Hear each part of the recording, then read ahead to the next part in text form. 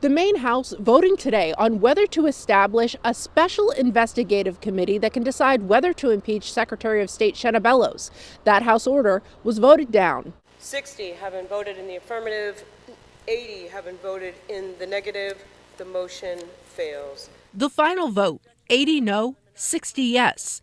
This all comes after Bellows' decision to remove former President Donald Trump from the 2024 primary ballot. Republican Rep. And Minority Leader of the Maine House, Billy Bob Fockingham, disappointed by today's vote. The Secretary of State may have dodged an impeachment today, but at the end of the day, she's going to lose her decision. In this country, we let the people decide who their politicians are going to be.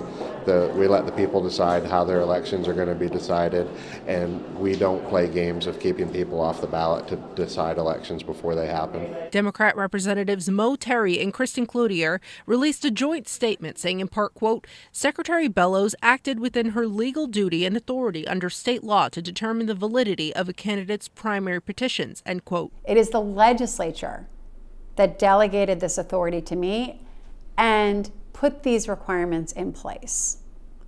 I cannot place anyone, any candidate, who does not meet the qualifications of the office they seek. That I had a job to do, I followed the law and the Constitution, and now the matter is before the courts, which is the appropriate place to resolve any disagreements about my decision. Bellows suspended the effect of her decision pending an appeal. So at this point, Trump's name is still on Maine's primary ballot.